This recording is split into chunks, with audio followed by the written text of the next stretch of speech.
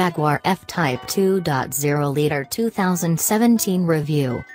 The Jaguar F Type 2-seat coupe gains a punchy 2.0 liter turbo petrol 4-cylinder engine and, it's claimed, greater agility for less money. Is it too good to be true? What is it? The Jaguar F Type 2.0 liter is described as the feisty young brother by Jaguar, which is both encouraging and slightly worrying. Have you ever spent any time around a younger brother who could broadly be defined as feisty? Annoying, isn't he?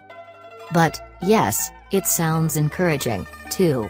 The F-Type 2.0 liter marks the arrival of Jaguar's 4-cylinder Ingenium engine in 296 bhp petrol form, so here it gets plonked into Jaguar's sports GT car. You could think of it as downsizing, which usually turns out okay, as with Ferrari and Mercedes-AMG, for example, but sometimes doesn't. There's the reassurance here that, if you don't like it, the bigger engines, V6s and V8s, stay on sale, too. You might remember the 4-cylinder engine in a 6-cylinder car idea from such projects as the Porsche 718 Cayman. The biggest problem with the 4-pot in the German car is the way it sounds. A single tailpipe, rather than several, visually marks the 2.0 as it drops into the front of an F-Type. It drives the rear wheels only, and through an 8-speed automatic gearbox only. There's no 4-wheel drive or manual box option for the 2.0. Jaguar's engineers declined to say if they've tried a manual. It wouldn't surprise me if they had, and I'm sure it'd be even lighter again than this car, which is 52 kilograms lighter than the V6. But while a light, stripped-out, manual variant sounds the kind of car that people like us love, it also sounds like one nobody would buy. The 52 kilograms reduction here pretty much all comes in the nose. When we road-tested a V6 F-Type, we found it weighed 1,755 kilograms, of which 52% was over the front, so although the 4-pot will remain very marginally forward-biased, it should make a sizable difference to the way it drives. Jaguar's engineers will discreetly tell you that this is their preferred F-Type when it comes to handling, in the same way that, with the old XK, the 5.0 liter naturally aspirated V8 was preferable to the supercharged cars, because it was quick enough yet felt that bit more agile when you turned. We're testing a coupe, although a convertible, only 20 kilograms heavier, it's claimed, is available, too.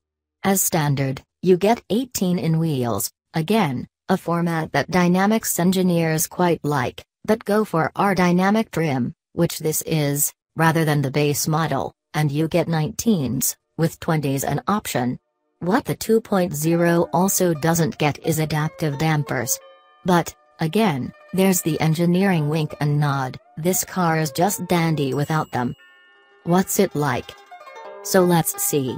The V6s and V8s in F-Types usually fire with a real visceral bark, spinning up to around 3,000 revolutions per minute.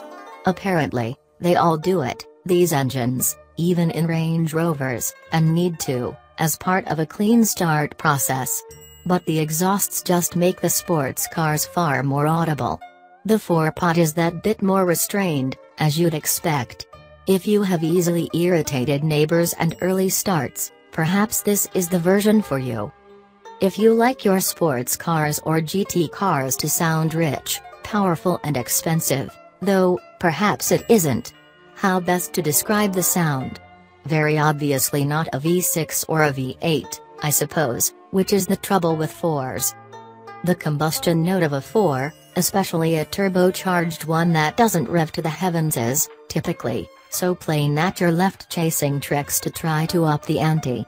It has worked here, to an extent. There's an active exhaust, and some pops and burbles on the overrun if you flick the switchable exhausts mode to angry. There's some semi-raucous growl as you accelerate, too. And there's some sound augmentation through the loudspeakers, although it's so subtle that you'll hardly realize it's there. Look, it sounds fine. But it sounds like a 4-pot and, as with a Porsche 718, that's just not very exciting. There's nought wrong with the power delivery, mind you. Peak torque comes in early, from just 1,500 revolutions per minute, and hangs around until 4,500 revolutions per minute. Peak power is only at 5,500 revolutions per minute, so this isn't a car you need to thrash to get the best from it. It mates well with the auto gearbox, although it would be interesting to try it without because decent auto boxes, and this 8-speed is one, can mask inconsistencies in engine response. But this is good. Jaguar claims a 0 to 60 miles per hour time of 5.4 seconds, which I don't doubt the car will do, but it seldom feels like a 5-something car.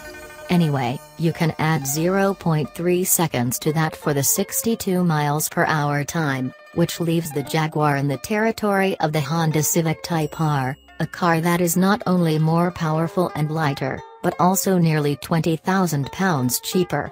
A coupe isn't the place to go if you like studying statistics. But, then, it never was.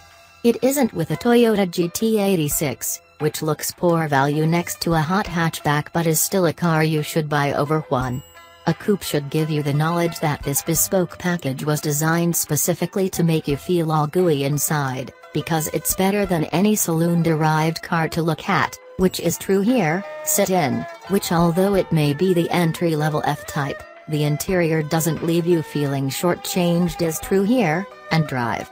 So let's come to that. Soon after you set off, the decrease in weight at the nose is discernible, even if it has been a while since you drove a bigger-engined F-Type. Front and rear spring rates have been reduced by 4% and 3% respectively.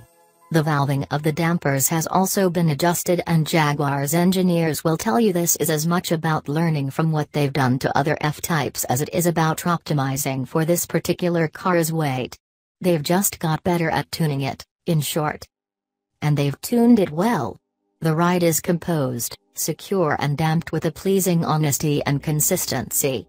Potholes don't crash, crests and bumps don't make it float or sag. And the F-Type turns with conviction, although it hardly felt nose-heavy before, and true agility. The F-Type's electric power steering remains smooth and slick, accurate and responsive. At least, it does until you notice it has a bizarre, and unusual, drama lining, mostly under braking, where the steering gives small but frequent little tugs at the wheel, like a fish threatening a bite on a fishing rod. The steering gets its own tune for the 2.0, and there's torque vectoring, which can break an inside rear wheel to mitigate understeer, but, still, I'd be astonished if the tram lining was the intentional result of that. Pity. Maybe it's tires, or pressures, or something about those roads, but all the test cars did it, so it wasn't just one badly set up car.